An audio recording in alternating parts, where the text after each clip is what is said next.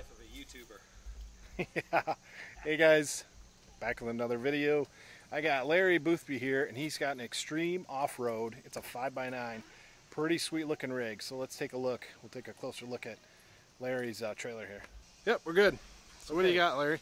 Well, we got a couple of things that are different than your standard extreme off-road. So the first one is going to be this big box up here on the front, which has got a 50-liter Dometic, or Dometic 55, I think is what it is. It's the biggest one that'll go in here, and it's on a Audi cab, so it comes out and drops down.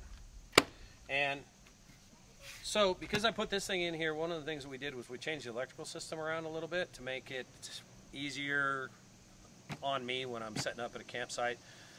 If you look down in here, and I'm not sure you can see or not because it's pretty dark, but there's two plugs down in there. There's a 12-volt plug, like a DC plug, and then there's an AC plug down in there, and they're both plugged into the back of the refrigerator because there's two plugs in the back of the refrigerator. And then what Wes did is he set up the battery system so that I have a power strip here, and then one of the AC plugs that goes to this box plugs in here. Then this plug here goes all the way to the back to another power strip, and then the DC plug for the refrigerator comes off the battery. I also have plugged into this power strip my charger.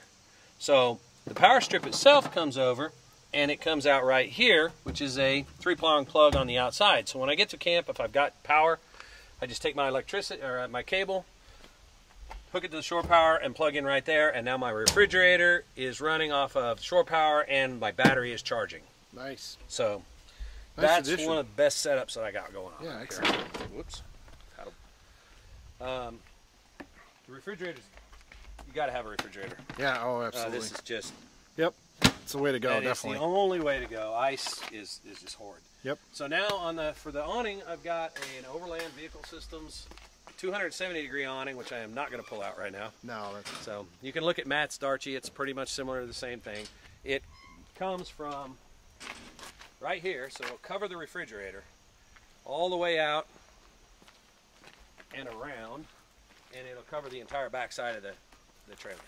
So I've got a nice, huge covered area. And the OVS system is a little bit cheaper than, what's the one from South America, or South Africa? The Darchie? No, the South African. Oh, Alucab. The Alucab. This is really similar to the Alucab. It's got the big bars. You don't have to put feet down or anything like that. It'll freestand on its own if you want to. It does have the legs. I've never actually had to stake it down yet. Yeah, I've Everywhere staked mine down a has couple been times. pretty covered, so I haven't had to stake it. Yep. It deploys in like 2 seconds. Put it back up, you're going to wrestle with it a little bit getting in the bag, and I think everybody that's got one of these awnings has had to wrestle with it when they get in the bag. I didn't get the windows on the doors because I didn't want to have to buy more drapes. Yeah, makes sense. Have more drapes made. Yep. Drapes are compliments of my loving mother, who loves to sew, and so she does nice things. And so she found the material in the drapes. So it looks like you did the standard interior configuration. It's a standard interior configuration. And then it looks like with the pillows here, you sleep with your head to the front of the trailer. Yeah, I sleep with my head to the front of the trailer. Okay. I just like being next to the door. I've tried it the other way and it wasn't for me. Not comfortable. So I sleep here, and it's generally me. So I'm single. So what do you got going with the tires? Okay, so the tires, normally the Extreme Off-Road comes with 33-inch tires, right? They put big all-terrain tires. And a lot of people that have, the Overland Vehicle stuff, they got a couple inches of lift on their Tacoma, like Taylor. You know, she's got that nice 4Runner. It's lifted. She's running 33s on the tow vehicle. She's running 33s on the trailer. She's good. Well, my Tacoma is stock. It's a TRD off-road stock, and I don't have 33-inch tires on it. I'm not going to put 33-inch tires on it anytime soon. Yep.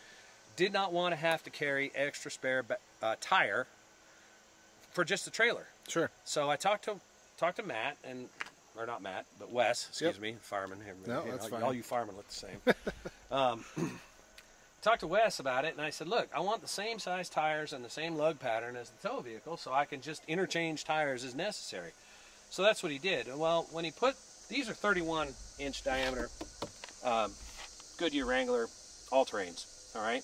And when he put them on initially, there was a lot of space in here between the fender and the tire, and the tires looked too small for the fender. So what he did is he took an inch off of the shackles on them, on the leaf springs, and dropped the whole trailer down. And so I lost 2 inches of clearance on the bottom of the trailer, which is fine because the trailer's got more clearance than my truck does. So wherever the truck's going to go, the trailer goes. The big thing that's nice, I can do this. Look at that. Touch the ground. His feet are touching the ground, no problem. He's not that high off the ground. Yeah, it's a little bit lower, and in fact, that was one of the things that Wes commented about when we were looking at it when I went to pick it up. He said, you know, it's so much easier to get in and out of this thing with it just a little bit lower. Sure.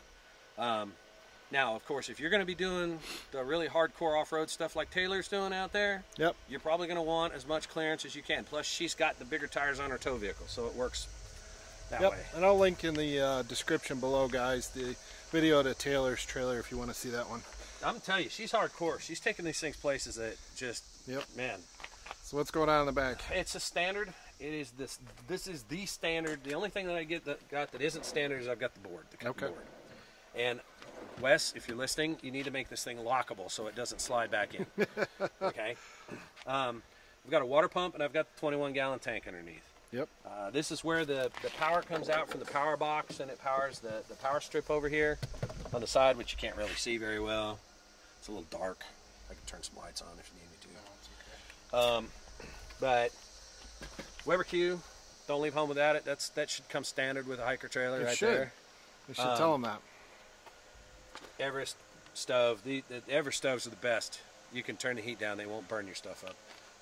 And the rest of it's just, you know, your standard stuff for camping. Yep. I haven't got any stuff on the door yet. I'm supposed at some point I'll put some stuff on. Yeah, some people do, some don't. I got the 11-pound bottle here, and I'm thinking about putting a Y connector on there so that I can hook up the stove and the grill at the same time, because there's sometimes that I'm using them both. Yep. Hot water heater. Perfect. I got the 23-0 changing room / shower room. That's awesome. The one that Matt had. I saw his video and said, "Oh, I got to have one of those." And so we did that. Nice addition to any trailer. And then, you know, standard same thing on the side as we had before. And then there's a lot of room on the back side of this thing. You can kind of see where the rack ends and where the junk starts. Sure. And so this kind of is like the trunk. You know, whatever's left over that I can't find a place for, but I'm taking it with me, I take it. This thing here, for all you guys that are getting these off-road and you're going, how do I move this sucker around? I built that. I bought this thing at Harbor Freight and screwed a couple of boards on there, and it goes underneath this side, and then I can wheel it around in the garage, and it takes the weight of the trailer with no problem. Perfect, isn't it? Yeah. Works out really well. Yeah, it works out real well. The only screws I had in there were, I don't know, I think they were masonry screws. No, they were sheetrock screws is what they were, but they're very long. And yep, that works. So they stick out the back. I'm going to have to prune those off at some point. But that's it. I got the hookups for the air conditioner, but just like everybody else, we can't get an air conditioner right now because, yep, you know, there's supply chains going on. Supply chain is limited right now. So, well, thanks, Larry. Appreciate it. The vehicle is a Toyota. It's a 2017 Tacoma 4x4. It's a TRD off-road. The only thing on there that's not stock is I got rock sliders on it, and that added about 150 pounds of weight to the vehicle. Okay. But you can see it's not really sagging or anything like that. I know that there's been people that have been asking about, you know, towing one of these trailers with a stock Taco, and I haven't had any problem with it. So nice.